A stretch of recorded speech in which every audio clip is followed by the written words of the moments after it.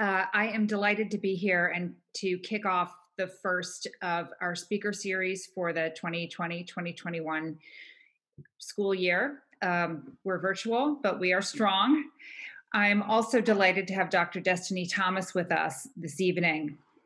And before she speaks, I'd like to introduce your host for this evening, Professor Akira Drake Rodriguez, who is the newest member of our standing faculty, but no stranger to pen or pen planning. Hey, Akira. Akira was the person who suggested that we bring in Dr. Thomas, and we're really thrilled to have her. I want to thank Dr. Thomas for taking the time to be with us this evening. Thanks all of you for joining us. And I'm going to turn it over to Akira, who's going to kind of spell out what's going to happen next. Thank you. Thank you, Lisa. I am honored to introduce our speaker tonight, Dr. Destiny Thomas, founder and CEO of the Thrivance Group. Dr. Destiny Thomas is the founder and chief executive officer of Thrivance Group. She is an anthropologist planner from Oakland, California. Dr. Thomas has worked for nearly 4 years as a Caltrans environmental planner, and then for 2 years as a transportation planner with the city of Los Angeles. Dr. Thomas earned a bachelor's in political science from Fisk University, an MPA with emphasis in public health and nonprofit management from Tennessee State University, and finally a PhD in social and cultural anthropology from the California Institute of Integral Studies. She is also a proud member of Delta Sigma Theta Sorority Incorporated. I first came across Dr. Thomas's work this summer in an article she published in June with City Lab entitled "Safe Streets Are Not Safe for Black Lives." She argued that pedestrian-friendly street design without diverse public input can end up harming the commuters they serve. Dr. Thomas and her Thrivance Group have also been hosting the Dignity Institute, a project meant to develop capacity externally for creating more inclusive and anti-racist planners. So please help me welcome Dr. Destiny Thomas, speaking on the topic, In Search of Our Mother's Urbanism, a Womanist Call for Spatial Reparations. We ask that you place all questions in the Q&A, and we will select a few at the end of the talk. Thank you very much, Akira, and thank you to the Weitzman School for having me. I don't think I realized I was the inaugural speaker, so I'll add that to my list of accomplishments today. I'm going to share with you all a little bit about the framework that we use at the Thrivance Group and sort of the origin story that lends itself to that perspective. So the title of this lecture is called In Search of Our Mother's Urbanism. It's a womanist call for spatial reparations. Before I get into this, I do want to talk a little bit about the Thrivance Group. We are a for-profit, socially responsible urban planning firm that is working in the interest of racialized people. And I like to talk about our origin story because I feel like we're set aside often as, you know, a group of women of color, a group of Black women who are sort of relegated to community engagement. And a lot of times folks struggle with where to place us, right? As people who are competitively showing up in the planning sector as consultants to do technical work while unrelentingly and, you know, really just with the full force and fully resourced championing the work of racial justice, not just racial equity, but racial justice. I got my start as a civil servant in planning, and I'll often talk about what it was like to be the first Black woman hired to be a transportation planner for the Los Angeles Department of Transportation in 23 years, and how on day one, the moment that I stepped into the building, I could tell that that was the case, not just because of what was lacking, but because how other Black women treated me when they saw me walk through the door. There's something very curious that happens in space when those of us who know, the harm that exists between the four walls see another Black woman come in.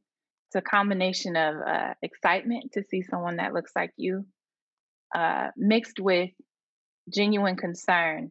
And I remember what it was like my first day at work at LADOT several years ago, looking in the eyes of an elder who was working in a in a administrative position, a support admin position, and how she couldn't place me. She didn't know if she should be happy for me, or if she should be sad for what was to come. And that moment has happened to me time and time again, in many spaces. We joke within the Black community about the nod, right? Going places, walking down the street, walking into rooms. Um, but having to sit with that as a survival mechanism and an unspoken, uh, an inaudible language, just to get through the day, um, was something that really inspired me as I began to think about what it would look like to do urbanism in a more radical context. So I've been blessed with an opportunity to leave civil service just so that I can create a new path and a new strategy for urbanism that works for Black futures. And I borrow a lot of my thinking, a lot of our practices at the Thrivance Group from various critical race theorists, but also radical Black imaginers like Alice Walker and like Nikki Giovanni, who's from my alma mater. So I want to share with you what I've learned from them, and then when we finish the formal presentation, I'll talk with you a little bit more about the specific projects that we're working on at the Thrivance Group, and then I'd love to take some questions from you all. I can't see you. I am a social butterfly, so being in the Zoom environment is tough for me. So please, if you are able to give energy and feedback in the comments, eventually I'll see them. Um, so please feel free to do that. I want to start with a quote by Alice Walker. And so our mothers and grandmothers have more often than not anonymously handed on the creative spark, the seed of the flower they themselves never hoped to see, or like a sealed letter they could not plainly read. This quote resonates with me when I think about what urbanism has become. When I think about commonplace practices like tactical urbanism, when I think about complete streets projects, when I think about the adaptability that designers and architects have had to show up in during COVID-19, I think about all of the fixes and corner cutting and finessing that the elders in my life, the women elders in my life, so beautifully did, so gracefully did. A lot of what we call innovation today stems from practices and skills that have been criminalized and brutalized out of the hands and out of the minds of Black families by way of Black women.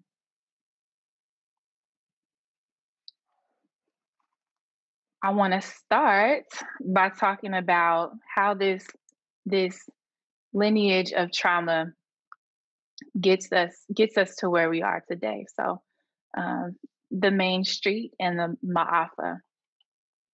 I'll talk to you about what Ma'afa means in a minute. But just sit and imagine for a second when we think about the various ways in which place has been a site, a location of harm for Black women. Place has been routes designated to confine the movement of Black people being treated as cargo and goods, certainly not as human beings. Place as watchtowers to track and police the movement of enslaved people, bring them back to their captors.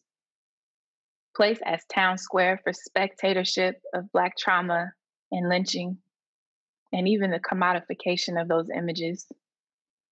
Place as slave quarters for forced laborers that are not even seen as worthy of decent living conditions.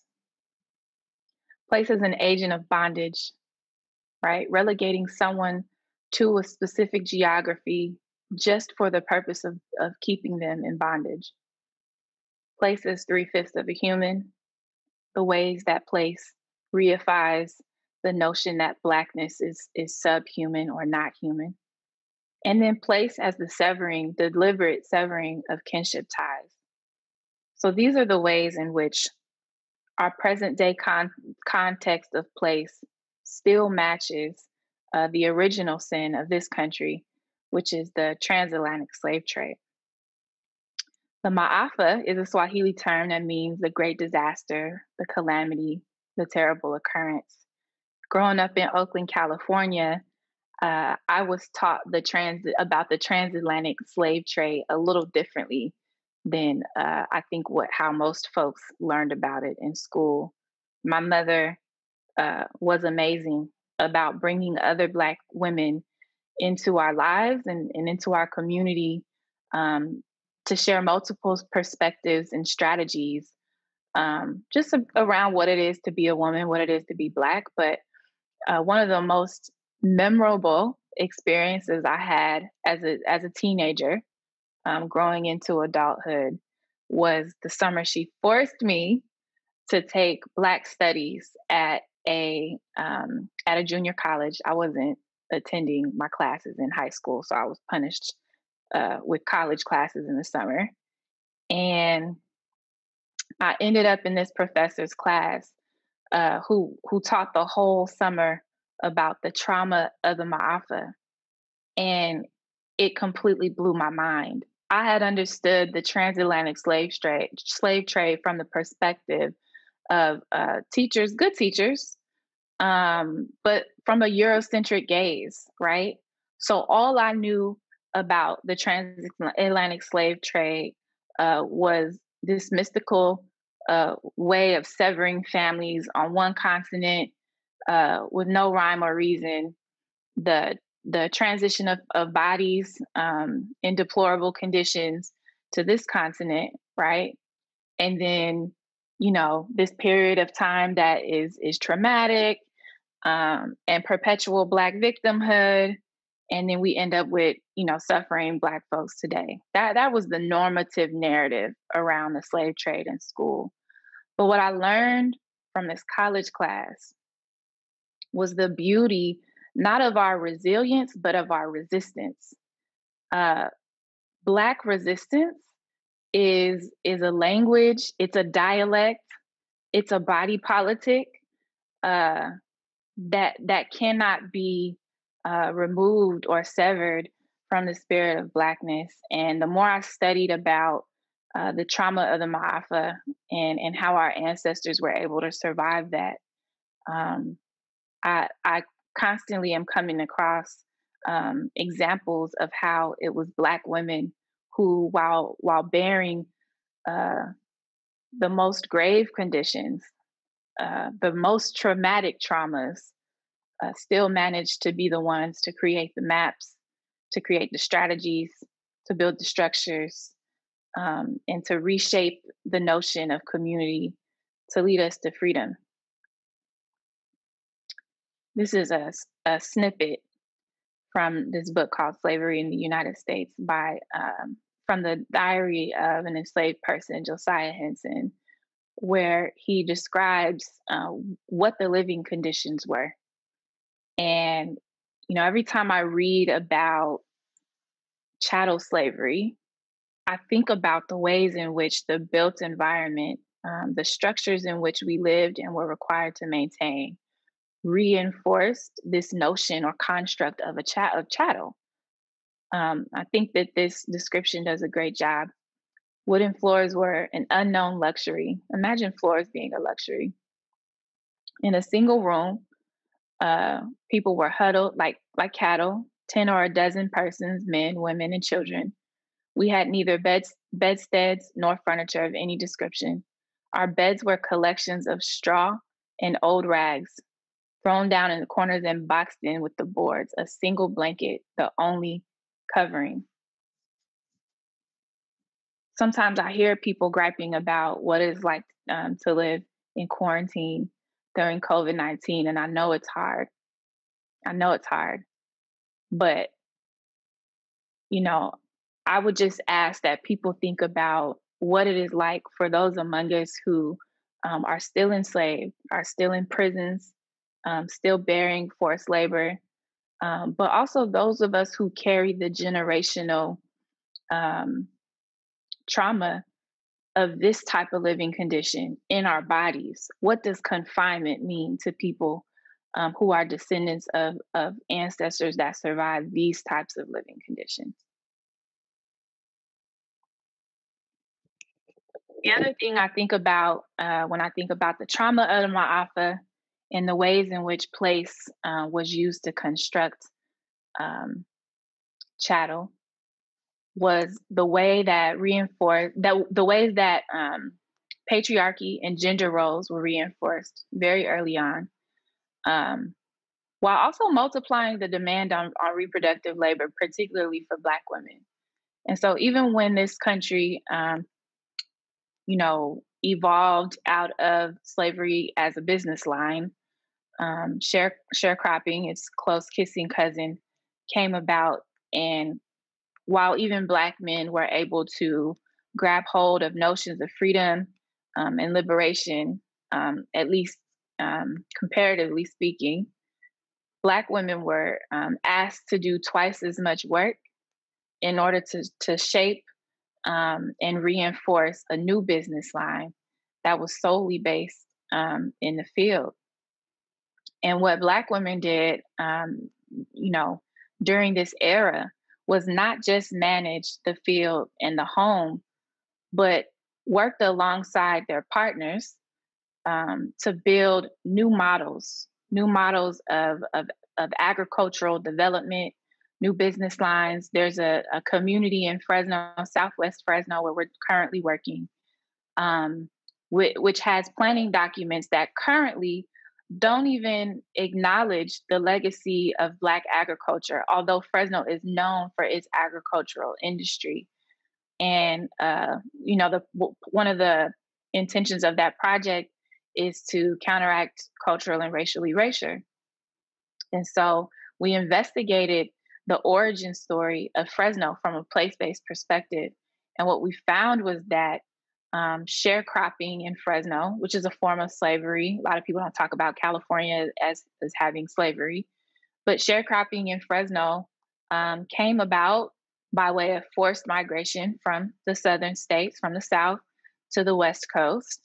And it was Black women who encountered the environment there and decided that they would create a way to commodify the skills that they were bringing from the South to entirely reshape what we would consider agriculture.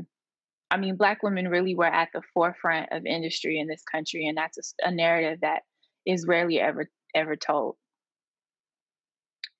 After sharecropping transitioned out, phased out, we saw an influx of Jim Crow laws, one of which, at least spatially, was redlining. And a lot of us, I think, in this space know what redlining was.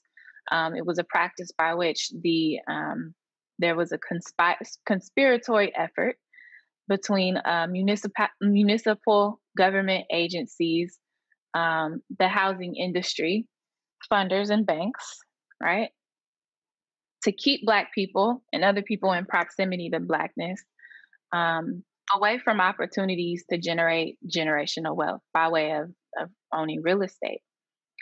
But for Black women, that barrier to generational wealth did not only result in, an inability to purchase or maintain a home. It actually increased the burden on Black women to the extent that we have yet to see relief. These burdens included Black women, because they're the reproductive laborers, not just of their households, but of their whole communities, having to travel 3 times as far and as long as they were prior to redlining, prior to the introduction of redlining and the disruption of Black communities, just to maintain the household. And, while that might seem just like a mere inconvenience, I want to lift up 2 things. Number one is that Black women still have this same travel pattern today. Those of us who rely on public transportation to move through space, especially, our routes have more stops than our white counterparts. Our headways are longer than our white counterparts. and the conditions of travel are less desirable than that of our white counterparts. So redlining's legacy is still alive and bustling today. The second thing that is important to note here is that with this increased burden on just spatial navigation, we've seen negative impacts on health outcomes for Black women. When we talk about why Black women have poorer or less positive outcomes when it comes to childbirth, right? Why Black women are more susceptible to death by way of childbirth. It has a lot to do with the environmental exposure, the wear and tear on Black women's bodies, because of the way space has been designed and constructed to cause them to work more and on behalf of more people. Then we started to see, when redlining became burdensome to even those who were benefiting from it, this gentrification of the inner city, this migration of white people, and wealthy people back to the inner city. But it's not just gentrification that displaces folks. It's mass incarceration, right? There's a community in Los Angeles, Highland Park, where we did a displacement study, an anti-displacement study, and found that the displacement of 3 generations of Latinx families in that part of LA had less to do with the rising cost of housing and actually was more correlated to a gang injunction that had taken place in the 80s. We did the study 3 years ago. And so imagine 30, almost 40 years after one policy is enacted, seeing generations of families disappear from a region that they built. We've also seen an increase in the criminalization of poverty. What I mean by this is not just what they call broken window policing, but also literal criminalization of poverty. So creating programs like housing subsidies, Section 8, for example, that make it illegal for the women in those households to build kinship with anyone that is gendered as a male. And what happens is this degradation of notions of kinship that worsen all of the negative outcomes that I've already spoken about, but reproduce the trauma of the ma'afa, right? One of the primary mechanisms of enslavement, one of the primary tactics was the breaking apart, the ripping apart of families, the segregation of families, of women from families in particular. Their babies were cut out of their bodies, just as how many of our social services systems currently extract children from the mother's home with no transformative justice process. And then the men are kept, or the partners are kept from the mothers and the women as well. So women are expected to do the labor of loving, of rearing, only to have their families taken away from them. This is reproduced through many place-based policies that uphold the notion of home and housing, especially in what we call the urban center, but also in rural America. Speaking of which, I want to talk a little bit about, given that history of trauma in this country, the irony that the burden of placekeeping has still rested on the shoulders of Black women, even today, right? When we hear common narratives about this election cycle, it wasn't until yesterday that I saw a news segment that mentioned any other race in terms of who would decide the election. But up until very recently, Black women have just been expected to uphold the status quo that's been really, really harmful to them. And so while being keepers of home, while being keepers of the heart, we're also expected to educate ourselves, to educate our communities, and then to also fight for justice when the systems that are supposed to be supporting them supporting us fail us. That's a heavy lift. Some of the ways this shows up is through a constant threat of place-based harm. There are many examples of this. But this is an image that has never left my mind. In that same summer class that I was talking about earlier, I had the honor of meeting two women. I met Pam Africa, who was a member of the original Move 9. Move was an environmental justice, anti-racist, super sunflower, like we raise our babies on organic food, cooperative and collective of Black families in Philadelphia that had managed to build so much generational wealth that they could create their own compound in the heart of Philadelphia on Osage Ave. And the white neighbors that had gentrified into the area, much like what we see with Barbecue Becky's and the Karens of the world, really took issue with seeing them do what I think are normal things, like walk their dogs every day, walk their babies to school. When you go back and look at public comments from that time in that area, a lot of the complaints were about white people not wanting to see Black women with dreads, with locks. That groundswell of hatred, that groundswell of racism escalated and culminated into the state-sanctioned bombing of the entire complex. But get this, was it Mayor Rizzo? Rizzo was over Rizzo has had several positions, so I forget what his title was at this time. But I think it was Mayor Rizzo at the time. Sanctioned the bombing and destruction of the complex, but waited for the men in the household to be out of the home, right? To be out of the home before bombing them, so that the only people that were left in the home when the bombing took place were the women and the children.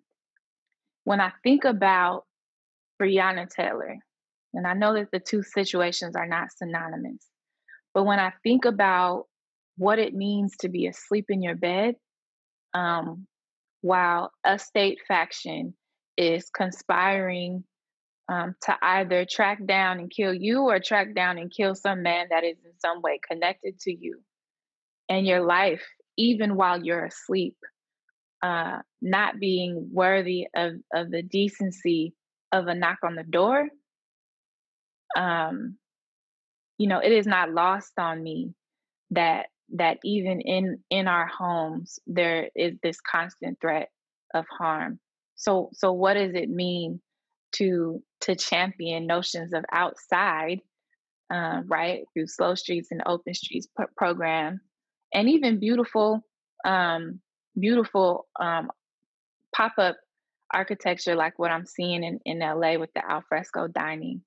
What does it mean for Black women who know that both inside and outside they won't be safe?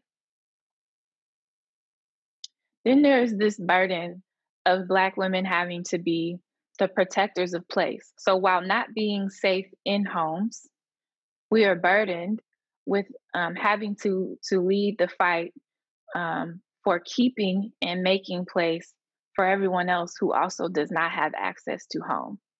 And so this is a photo from Moms for Housing in West Oakland this January. I was working in Oakland while this was happening, and it really moved me to see droves of communities come out to protect these moms. They had occupied what was a vacant and abandoned home in West Oakland. West Oakland itself has an issue with out of town landlords and developers. So what happens is we don't have enough available housing stock to house the people who are currently without shelter. The city of Oakland, their most recent unhoused count was somewhere around 5,500 people on the street.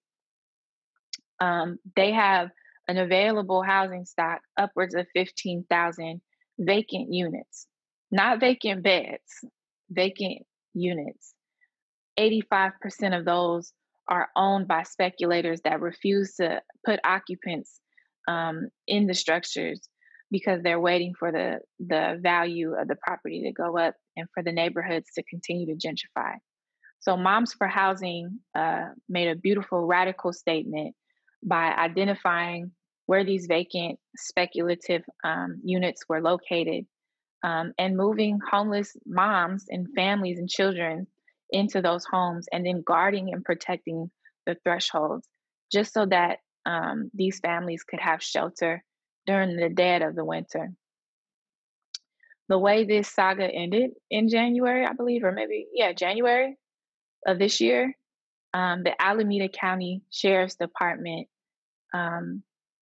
delivered an eviction notice by way of a military tank.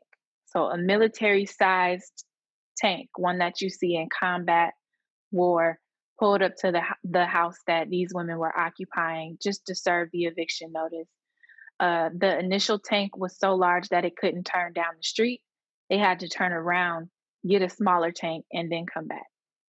This is the extent to which our government agencies are going out of their way to make place an impossible notion for Black women. And again, it is not lost on me that despite these traumas and this harm, Black women are the ones who have to lead the fight to protect themselves and everyone around them. Similarly, I met a young woman named Kaishan in South Central LA in 2019 while doing a community engagement event for youth. She lives on a street that hasn't seen. Actually, I saw a news article this morning. It finally finished. They finally finished the implementation of the project. But prior to this year, that street hadn't seen any meaningful repair or investment in 40 years in some places, 60 years in other segments of the corridor. So it needed a complete reconstruction. And when we finally were able to get the resources to do the project in a way that we felt was dignified and truly complete, not just vertical elements and paint, but reconstruction, retrofitting of the public works infrastructure like the plumbing and the pipes beneath the roadway, helping businesses and homes fix their frontages so that the roadway didn't look newer than the homes themselves. Really comprehensive effort to resource this and do right by this community. And I met this 7-year-old girl, and we had these whiteboards where we would ask the question of why do you love this project, or what do you love about being outside? No matter what question we asked, her response was, I like being inside. And even when we asked her why, her response being because that's safe, we asked why is safety important, and her response was, I just feel safe when I'm inside. And we talk a lot about in broad, like general discourse in society. We're hearing more frequently about Black families having to have the talk with Black boys and their Black children regarding how to engage with police and to make it home alive, essentially. But I was both hurt and fascinated by Kaishan's analysis of space, and that she couldn't be swayed in her understanding that she was born into a society and into a community where plain and simply there was nothing you could offer her that would make her feel or know safety outside of her home. And even with that, when we pressed her on that, she insisted that not only did she feel safest in her home, but that she only felt safe at the back side of her home, right? And so this early analysis, we've already talked about the burden of having to protect place, the constant threat of harm. What does it mean to carry this level of consciousness in you as a 7-year-old? What are we doing? And then, not only being responsible for being conscious and protecting space, protecting others, but then having to do the work of healing ourselves and healing each other, because no one else will take the time to do it. This June, just Juneteenth, June 18th, in honor of or to pay respects to Ahmaud Arbery, who was shot down while jogging in Georgia, shot in the back, hunted down by white vigilantes. He ran 2.3 miles, and I accidentally watched the video, and it was actually playing on the news in the background while I was cleaning up. And I said I wouldn't watch it, right? And I thought I could get through the sound, and there was a noise at the end of the clip that they played, where you could hear Ahmaud take his last breath. And it broke me. To even right now, it is emotionally disturbing to think about how familiar I am with that sound. It's the same sound that I heard on the Trayvon Martin tape. It is a sound that I've heard in my own life as people transition, and that sound never left. It echoed and it kept me up. And so we created the Urbanist Assembly, which was our confrontation of the legacy of racism in the built environment by virtue of urbanism. And it was a 23-hour teach-in where we had 8,000 active and captive participants for 23 hours straight. But one of the sessions that I was asked to have that we very much needed was for Black women and femmes. And, I was managing the whole event. It was my protest, so I had to be, available and managing the logistics. But I remember logging into that Black women and femmes special assembly private room, and it was silent. No one knew what to say. And one person said one sentence, and it was and I feel like it may have been 30 seconds before everyone in the space was crying. There is such a great, immense amount of need for spaces and places that support the healing and repair of Black women who have been carrying these burdens on their shoulders, in their wombs, in their minds, and in their hearts for so many years. That is why I think carrying forward the imperative of womanism is the right thing to do when it comes to imagining the future of urbanism and all of the built practices. So what is womanism? Womanism is the outrageous, audacious, courageous, or willful behavior. It's wanting to know more and in greater depth than is considered good for one. So it's this relentless critique, constant questioning, disregard for notions of good because we know that those notions don't serve us. It's a commitment to the survival and wholeness of an entire people. The difference between womanism and feminism lives in this sentence, in this framing.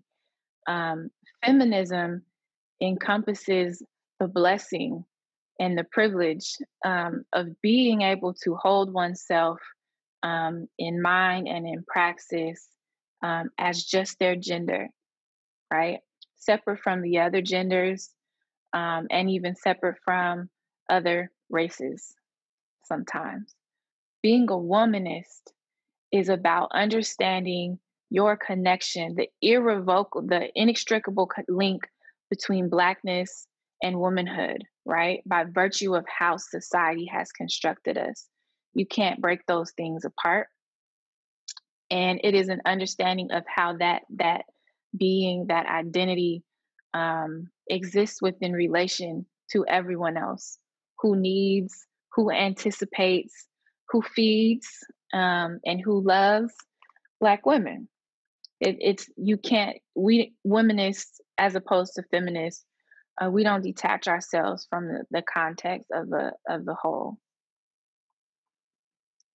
It's this will to have, to experience, and to create joy regardless. And it's important for me here to emphasize that what I'm not getting at is resilience. I think resilience is a part of the cycle of trauma.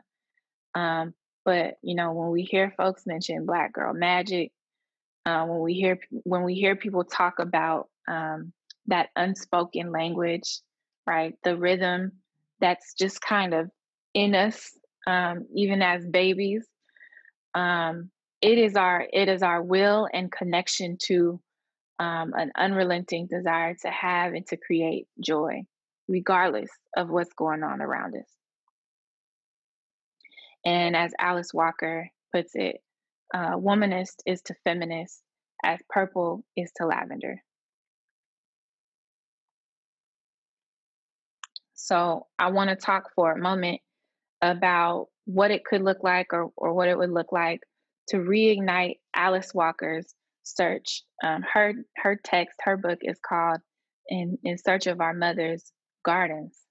And what it is a collection of essays that kind of walk us through her own growth process and transition in the ways that she thinks about herself, the ways that she thinks about the Black community, but also the ways in which she sees Black women in space and in the built environment.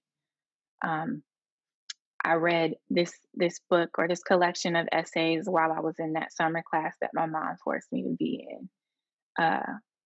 It was the first time that I got to imagine and to read a validated, official text that situated the Black woman as a whole being. Up until then, I could only know Black womanhood by virtue of our utility to others. But through her writings, I found myself, and I found what it means to be a Black woman in place,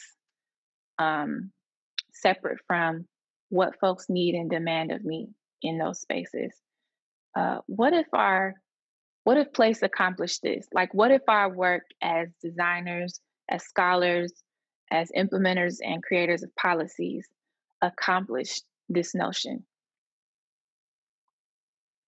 So there were a few sort of themes that showed up in Search of Our Mother's Gardens that I thought really resonated with how I imagine our mother's urbanism being, and our mothers having already given us the juice, already given us the ideas, already given us the creativity to inform and to imagine what place could be in terms of how place could be in service of us.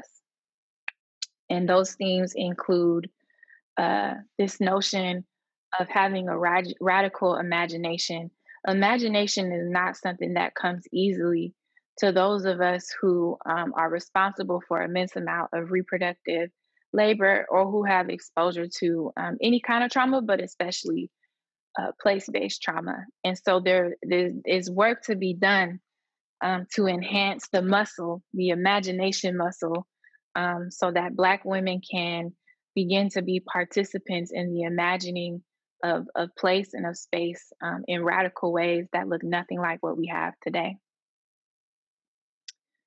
There's also this theme of critical collectivity, this link, this bond, these kinship formations, this desire to assemble or to have assemblages, this notion that you can be of a community and not in it, or in a community and not of it, and both of those positionalities having some value, thinking critically about what it means to be connected, and resisting what common planning practices have told us are the standard modes of connectivity or collectivity.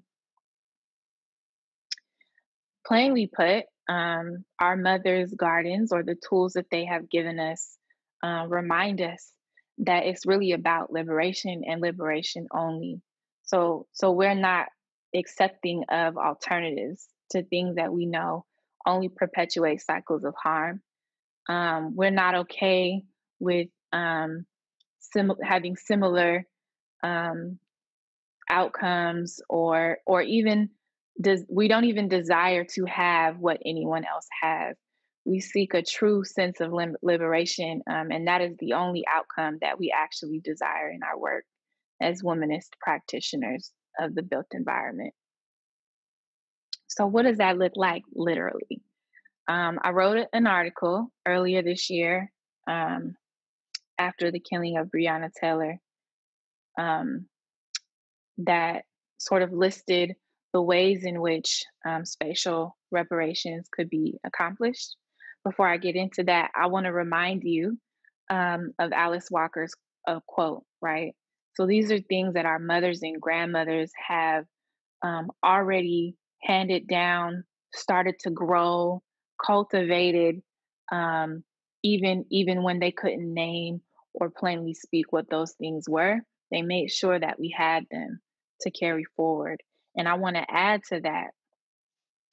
And the name of James Baldwin's essay is escaping me, but in this same summer class, I encountered James Baldwin for the first time and was reading this passage, this book about, or this chapter about what this character's experience was like being queer and being Black in the Jim Crow South, and how just being in the Jim Crow South or being home was rife with so much trauma that he never had the mental capacity, time, or safety to explore his sexuality in a way that was forthcoming. And he moved to Paris, I believe, and he has this very, very beautiful explanation, this narrative description of what it felt like in his body to be able to gaze at and admire someone that he was attracted to, and to completely be able to live in that without fear of retribution for that sentiment. But what didn't leave him was the fear of being victimized or criminalized because of his Blackness.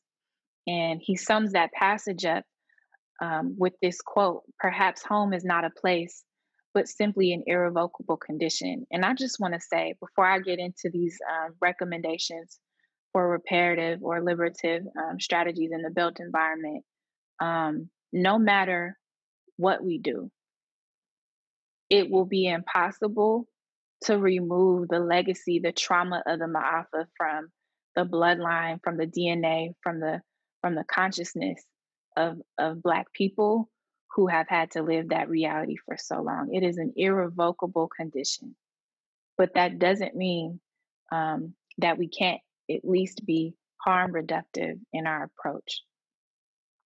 So at the Thrivance Group, we started this year researching and radically imagining what it would be like to have a comprehensive package for reparations through urbanism. And this is not our list of interventions from our action plan, which will be announced in January or shared in January.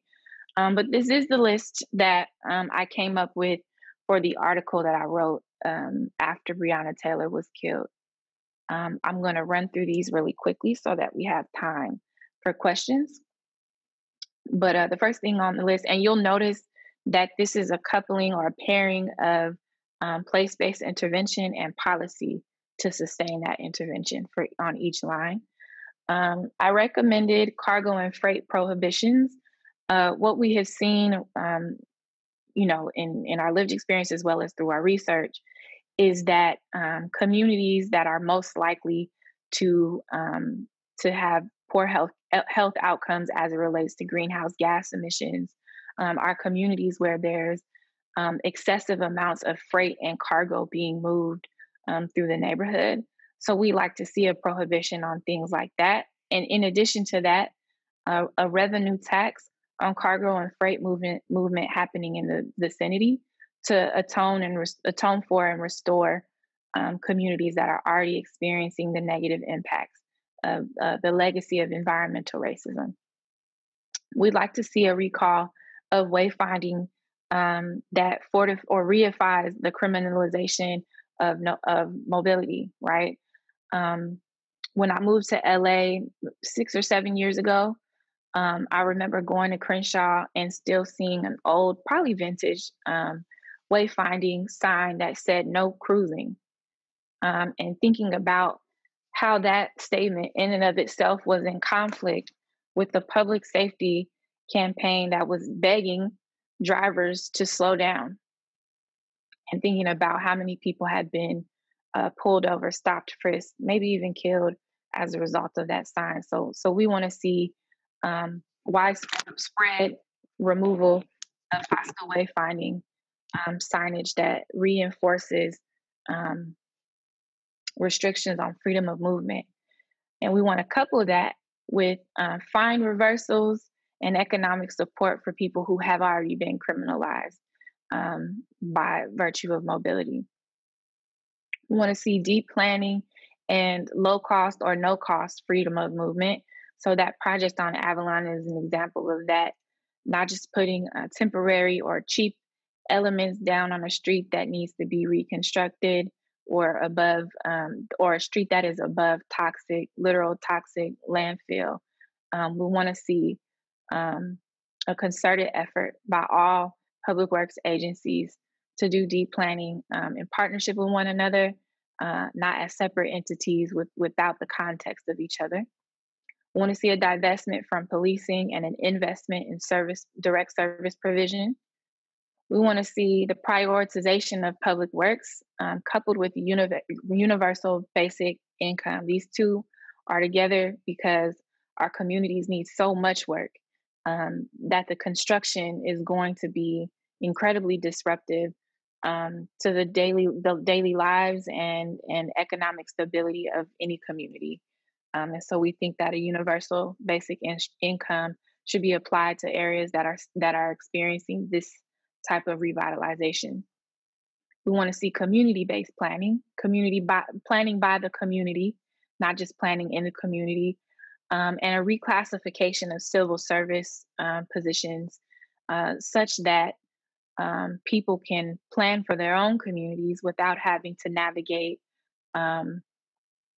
the traditional educational or academic requirements. The reason we're recommending this is because we find that 9 times out of 10, when we do get around to doing community engagement, the community itself has already planned for what they need and what they want. So we just need to get out of the way. We want to see transit enhancements like shelters and non-hostile infrastructure, so benches that unhoused people can lay on. And we want to see more investments in neighborhood network connectivity as opposed to the transport of commuters through and around our neighborhoods at the expense of our neighborhoods. We want to see land trusts, cooperatives, and civil fee waivers. We want to see restorative zoning, not just upzoning. So we want context with the zoning changes that are happening, coupled with a right of return. So we want people who've been displaced to be able to return, even if that has to be subsidized. We want a prohibition on surveillance that is affixed to any infrastructure in the built environment, coupled with a tech tax on the industries that are innovating, collecting our data and selling that data in order to fund further displacing infrastructure projects. And lastly, we want to see an intentional investment in anti-displacement policies. And we want to see racial composition added as a factor, a community impact factor in all environmental protection regulations. I want to end by sharing this picture of my mother, who I am so grateful for. This is a picture of our matching Ankh tattoos. My mother gave me the knowledge of the trauma of my Afa at an early age, just like that 7-year-old. But she gave it to me in a way that helped me understand that I can still be a whole being, and that I can demand that other people treat me that way and plan for me in that context. So, the Thrivance Group, this is the work that we do. Our word Thrivance is a direct reference to intersectionality, and we assert that the solutions and responses to interlocking systems of oppression must also be interlocking systems which lead to holistic thriving. Thank you. I'll take a few questions. Thank you so much. I can't get everyone to unmute because it's not a normal Zoom, but just imagine that everyone's clapping super hard in their homes. So I'm going to read some of the questions from the Q&A. Just some shout outs from Dr. Willie Wright of Rutgers University. Willie says, wow, Ma'afa, please speak on it, and really appreciating this deep Black geographic history lesson. I agree. The way that you tied together all of those different regimes from sharecropping to redlining was, and currently with displacement, the criminalization, Amar Sid talks about, thanks you for talking about displacement and stating criminalization that contributes to this. The gang injunctions were a huge tool used to enforce and justify the youth criminalization supported by planning bodies. The gang injunctions are still taking place where they are still enforcing Black and brown men and women cannot walk down the street with a similar color on. And so we see this, I mean, every single, there's wonderful students at Rutgers, in fact, doing work on nightlife in Kansas City around some of these same forms of surveillance. So it's wonderful to see that. Snaps from one of our second year planning students, Ebony Hawkins. And we have, now for the questions. We've got a lot of questions. Okay. The first is from Amanda Pina, who asks, how did you come to create Thrivance, and what was the process like until its launch this year? We are yet thriving. The Thrivance Group came about in a number of ways. It was a project at first. I was doing an investigation on the connection between trauma and the built environment for my doctoral program.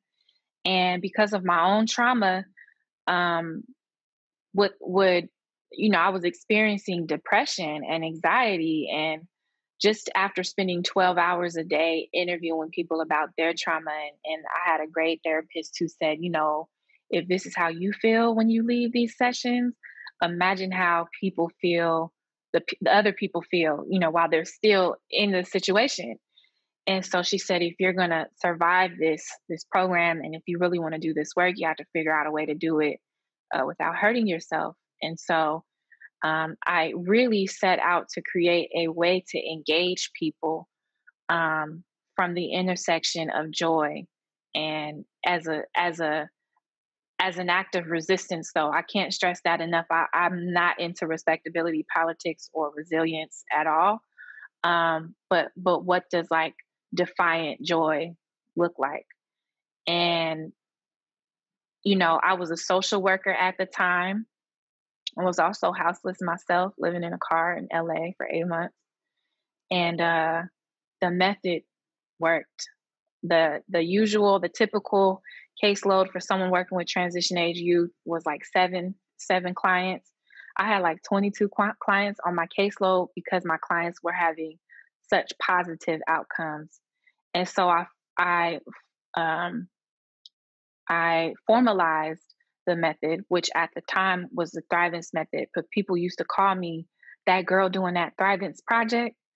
And so I created a landing page because I wanted people looking for the girl doing the Thrivance project to be able to find me for my research. So we had the Thrivance project, and I've carried this method with me through every discipline and every field that I've ever worked in. And so when I interviewed for my second planning job, my first planning job was as an Indigenous liaison, transportation environmental planner for the state of California. My second job, though, was with the city of LA. And when I interviewed, in my interview, I said, I really want this job, but if you give me this job, I need you to let me do it this way. And they did. And while I was at LADOT, that Thrivance method evolved into dignity-infused community engagement, where we created a sequence and a praxis, a system of practice that brought the Thrivance method into the built environment more intentionally. And I shook tables. Folks were shook, and it made some people uncomfortable. Why are you talking to the community about displacement? Why are you telling them their rights in terms of civic engagement? What's going on? And so that started to feel dangerous to me. And I made the decision to take my retirement money and start a company called the Thrivance Project. The Thrivance Group. And we call it the Thrivance Group because now there are other disciplines besides and practices besides projects that we apply the method to. And Thrivance Group was born on April 16, 2020. We've had a 10 years worth of a year. It's been quite a year to launch a new business in the midst of the pandemic. For sure. Lizette Mendez asks, what is the role of environmental justice in vulnerable communities as you outline place-based interventions and policy changes? Yeah, so there is a distinction that we forget about between environmental justice and climate resilience work. Climate resilience work is about moderating consumption, making conscious decisions for the greater good to reduce our impacts on greenhouse gas emissions and other negative impacts on the environment and the earth. Great work, necessary work. Environmental justice work is about naming the intentionality of environmental racism through land planning, through land use planning and policies, as well as through the siting, how we choose sites and locations for what we know to be toxic industry. And so the work of climate resilience in a Black community, in a brown community, a low income community, is also the work of rooting out environmental racism or doing environmental justice work. They're actually two very different fields. It's less in the context of environmental justice, it's less about moderating consumption and making conscious decisions. And it's more about harm reduction and resolving existing disparity.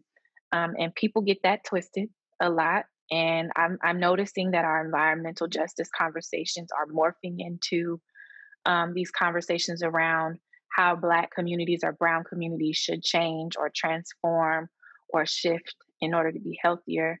And what we're missing there is the resolution or the resolving of or dissolving of existing policies and practices that will continue to kill us and to make our environments toxic, whether we moderate our consumption or not.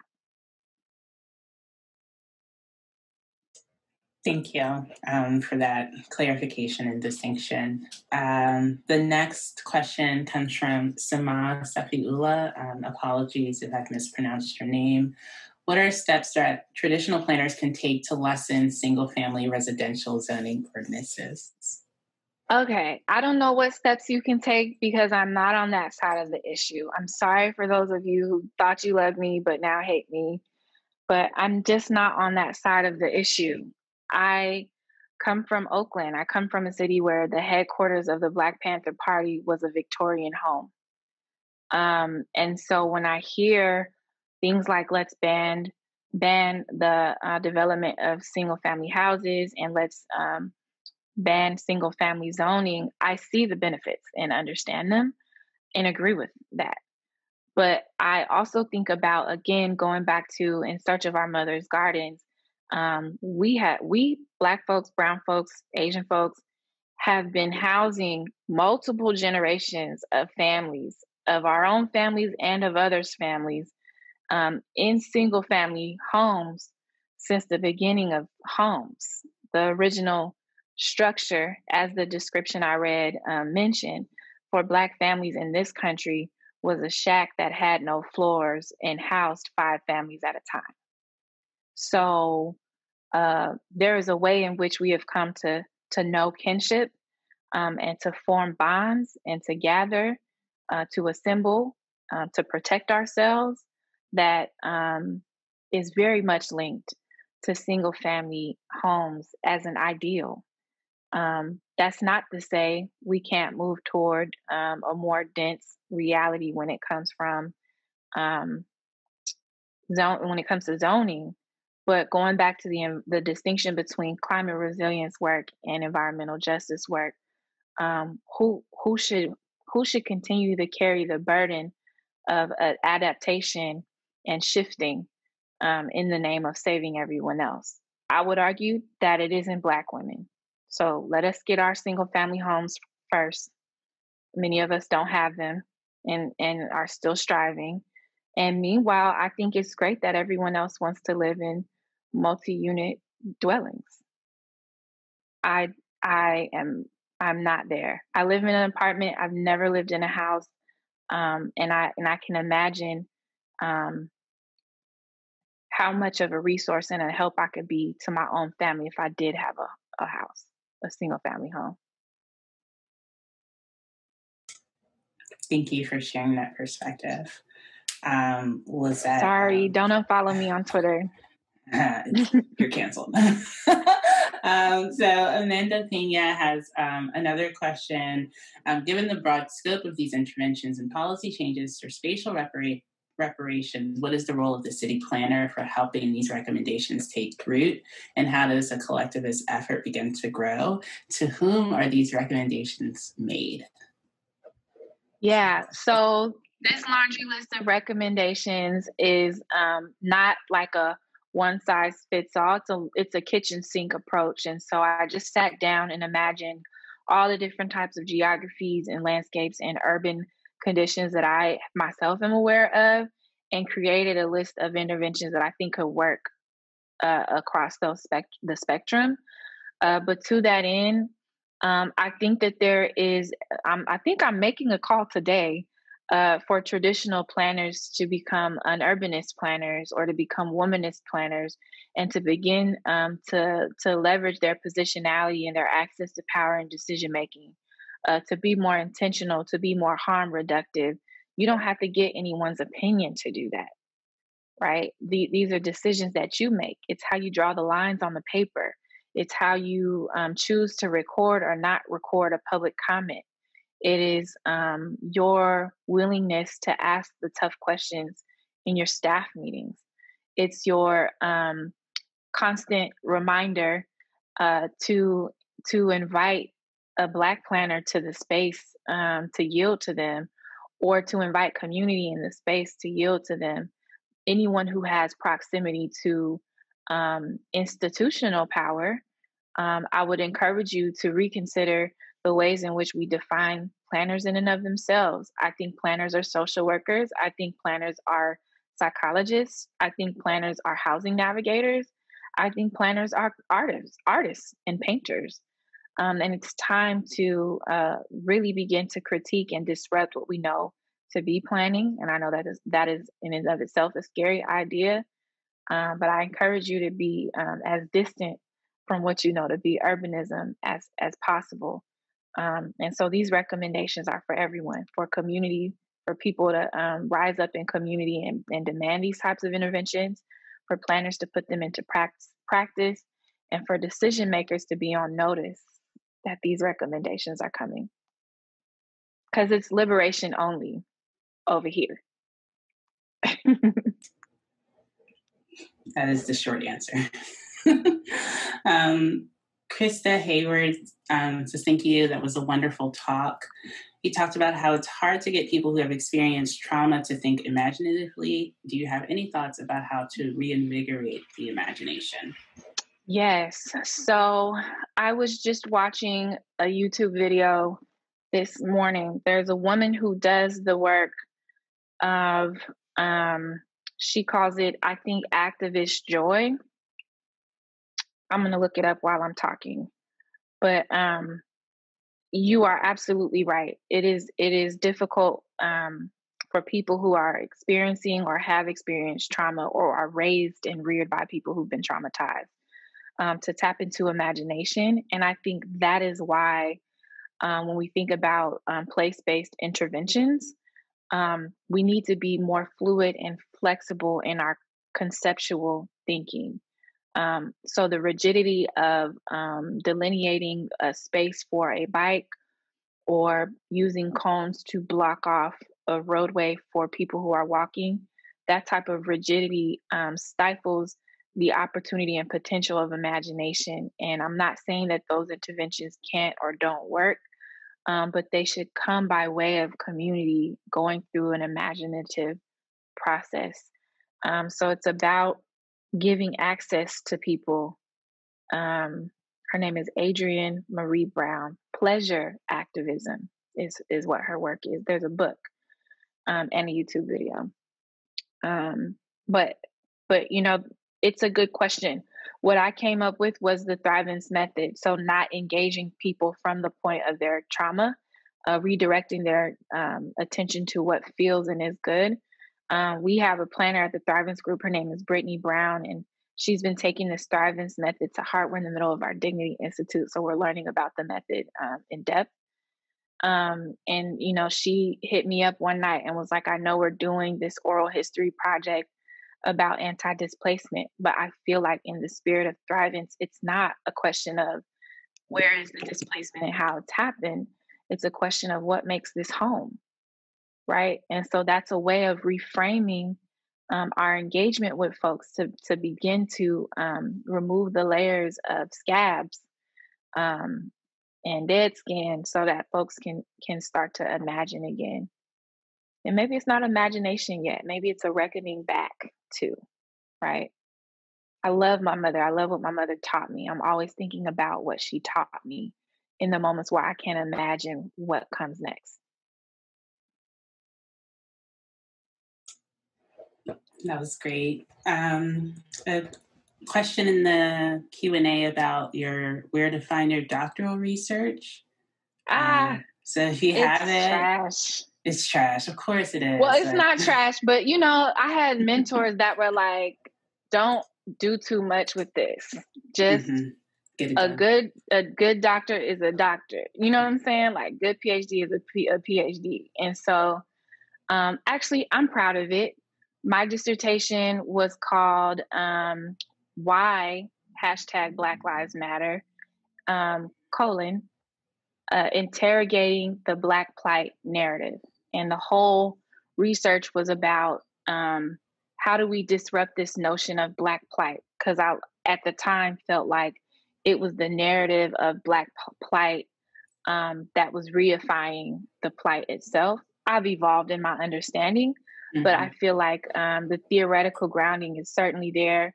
And the journey that I took to arrive at Thrivance theory is also there. Thank you. So look on ProQuest dissertation. It's free. Yeah, it's free. Yeah. I was shocked to find that myself. We have a question from Shay Freidenlund. Apologies if I've mispronounced. Thank you so much, Dr. Thomas. My question is related to your work with Thrivance and your nuanced approach to social reproduction feminism. Your work reflects Black Marxist and Black feminist critiques of capitalism, especially in your attention to Black women's increased social reproduction burdens. How do you situate for-profit work in relation to capitalist social relations that depend on the subjugation of gendered Black and brown bodies? Yeah, so we show up in the capitalist space as disruptors.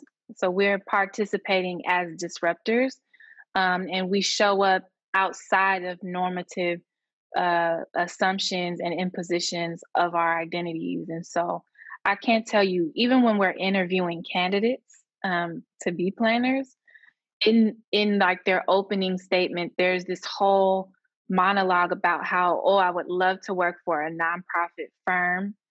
And so we are literally in the space disrupting normativity and combating the erasure of the labor of Black women that has come before us. So we're taking on the role of technical practitioners solely for the purposes of intervening and dismantling the system itself. That's why our brand is called Unurbanist. We're very clear about what our intention is in this space.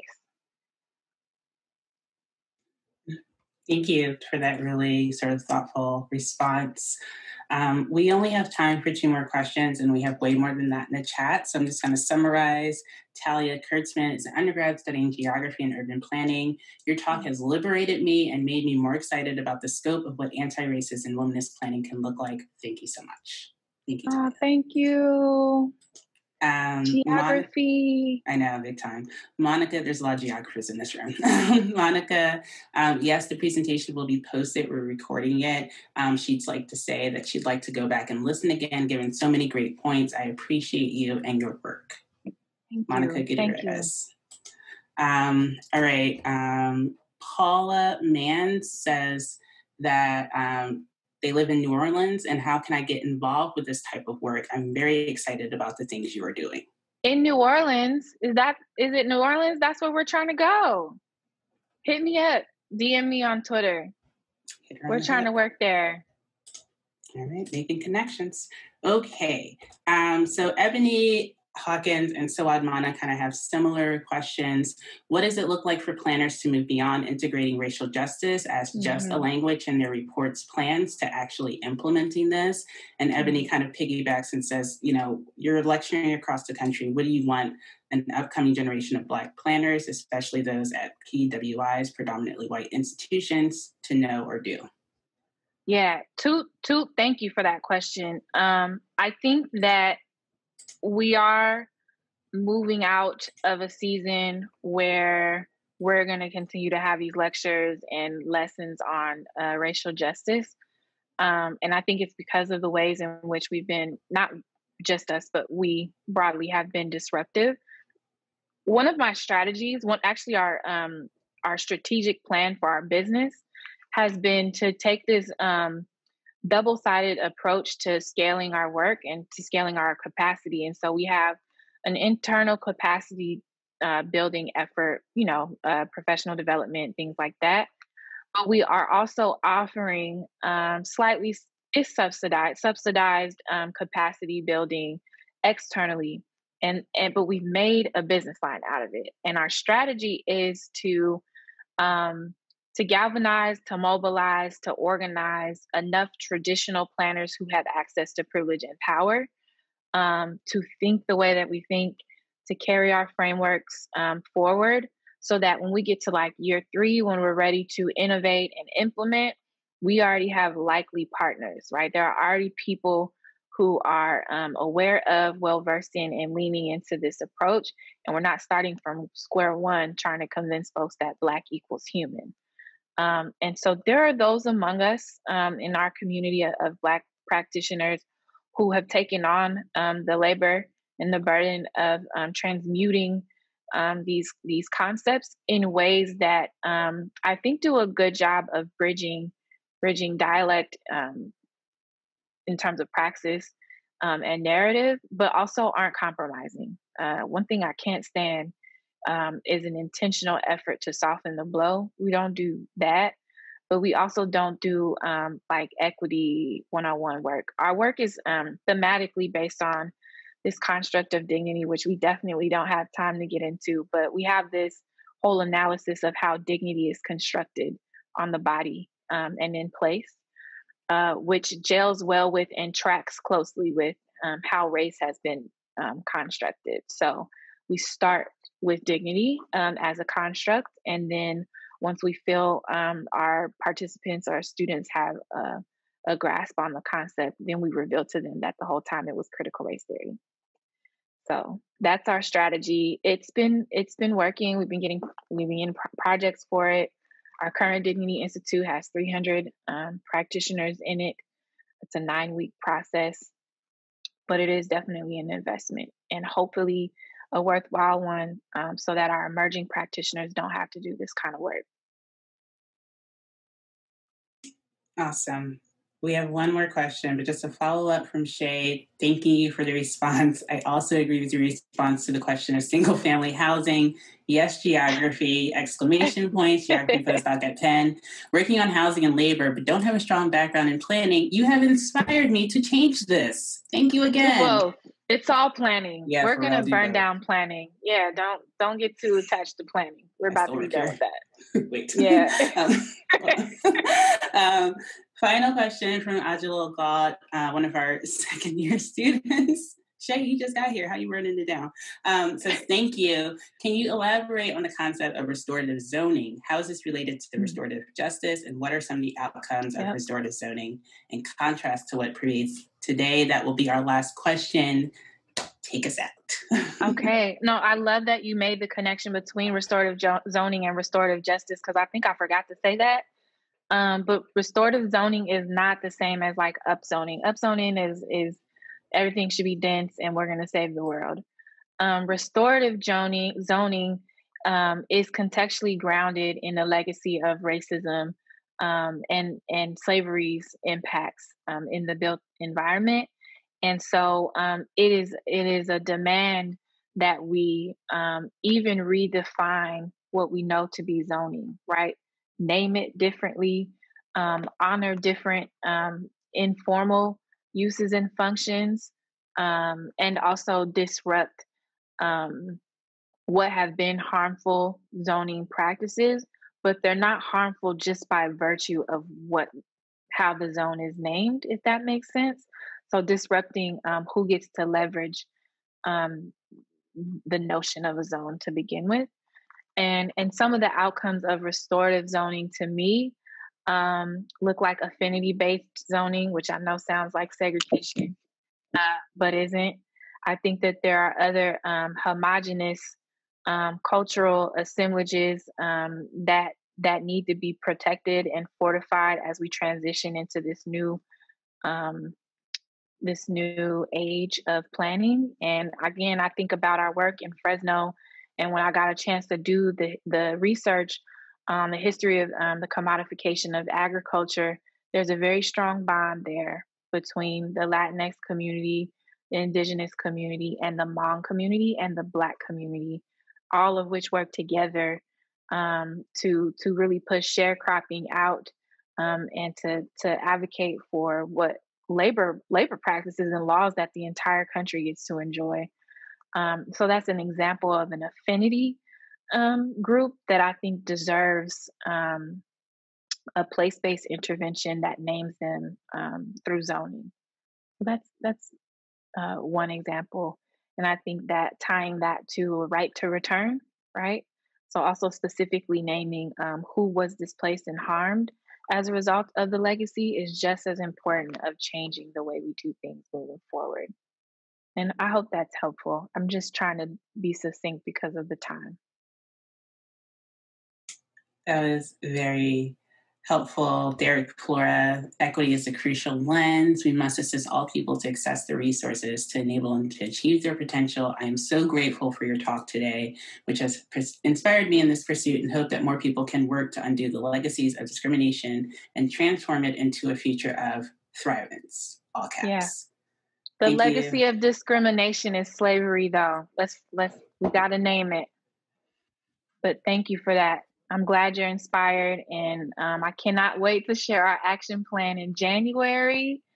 The Urbanist Assembly is free. It's an annual event. So as soon as you see the registration information for that, I think it's already live. Go live on urbanist.com. Please sign up. Very soon we'll be putting out a call for guest teachers for that teach-in as well. Fantastic. Thank you so much. Again, I wish we could mute and you could hear everyone loudly clapping for you. Let's unmute and clap. I don't know. At least the panelists can unmute. We can do it. Oh, okay. Right? Yeah, I'll take the panel applause. Okay, cool. I'm like having to ask everyone to unmute now, so I apologize, but I will just start clapping. Thank you. Thank you so much for joining us. Thank you to all of all of you all for zooming in at this hour on the East Coast. I appreciate it, and everyone from all over. Thank you, Dr. Thomas. Thank you, City Planning and Weitzman, for hosting this, and we hope to have you back again. We really appreciate this. Absolutely.